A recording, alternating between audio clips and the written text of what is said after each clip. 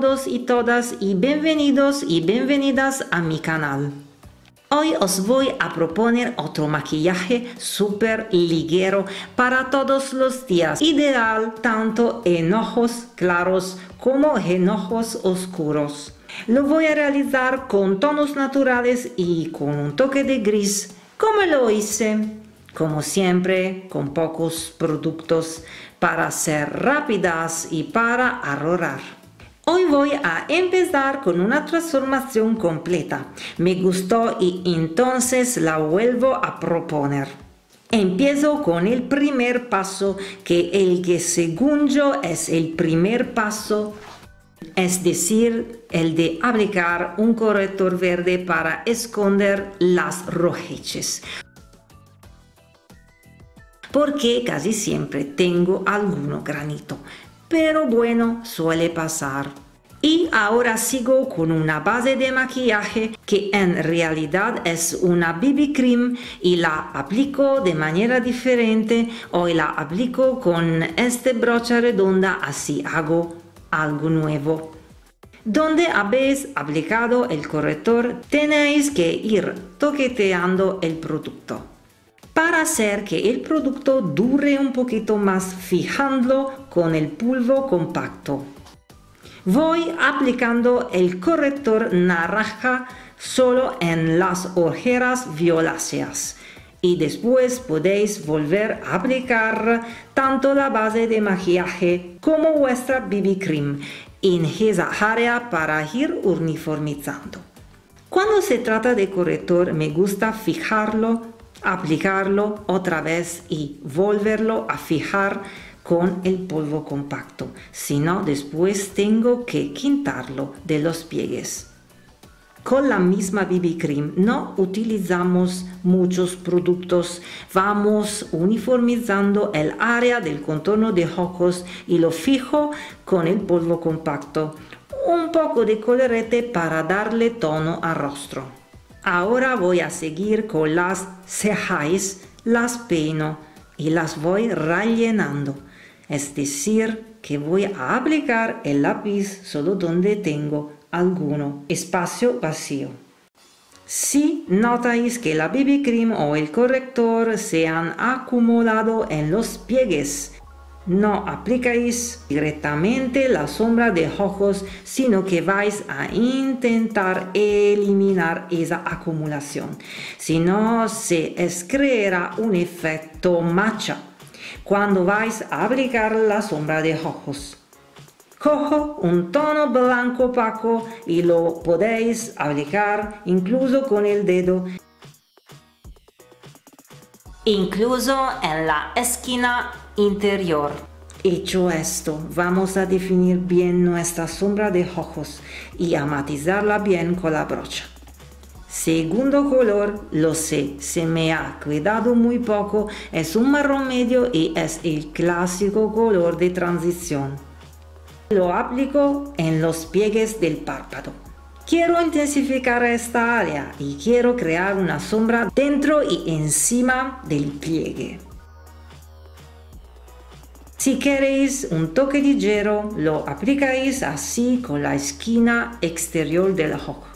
Con una pequeña brocha para matices puedo aplicarlo ligeramente incluso debajo, creando una sombra marrón. Coged una brocha limpia, la que tengáis, para aseguraros de que la sombra de ojos esté bien matizada hacia arriba. El último color de sombra de ojos es un negro. Podéis utilizar también un gris, pero como hemos creado una base blanca, veréis que vuestro color negro se va a transformar en gris. Yo os recomiendo el negro porque estoy segura de que lo tenéis en vuestra paleta. Lo aplico con la esquina exterior del ojo y con la brocha que he utilizado para aplicar el marrón medio. Voy a matizar encima del gris. Matizadlo de manera que vayas creando este efecto. Si este negro que hemos transformado en gris os parece demasiado oscuro, podéis coger la sombra de ojos clara, blanca, llenad un poco la brocha y vais toqueteando encima de este gris negro. Veréis que se va a aligerar. No quiero de ninguna sobrecargar este maquillaje y entonces debajo voy a matizar con el negro. Cojo el color negro con una brocha pequeña. Aligeradlo en la mano. Aplicadlo insistiendo sobre todo en la esquina exterior del ojo, la que tengáis. Limpiad la brocha con una servilleta y la vais matizando. Ahora os voy a mostrar algunos pasos opcionales, pero podéis también dejar el maquillaje así y acabar simplemente con un rímel. Creo mi punto de luz en la esquina interior del ojo y bajo también un poco. Otro paso opcional.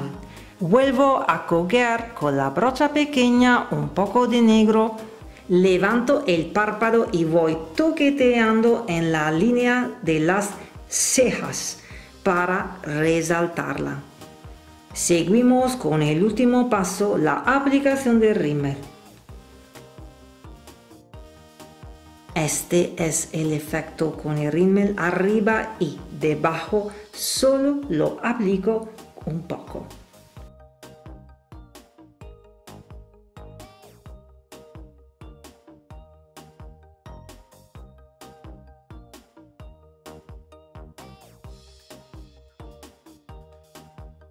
Decidme si os ha gustado este maquillaje, si os ha gustado este video.